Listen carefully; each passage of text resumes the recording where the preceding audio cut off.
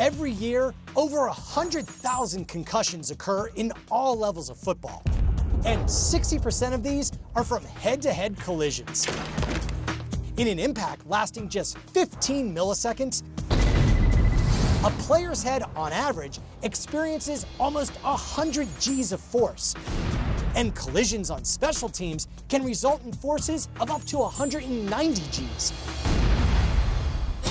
In the NFL, the average speed of a head-to-head impact, the velocity of both heads combined, is 20 miles per hour, with the struck player's head decelerating 14 miles per hour. According to studies done by Sports Science's chief medical advisor, Dr. Basil Aish, this 15 millisecond impact is equivalent to getting smashed in the head with a sledgehammer.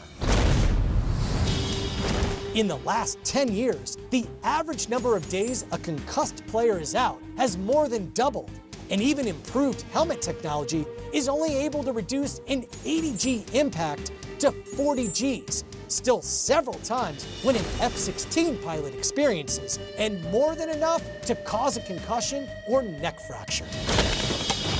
For Sports Science on ESPN, I'm John Brinkus.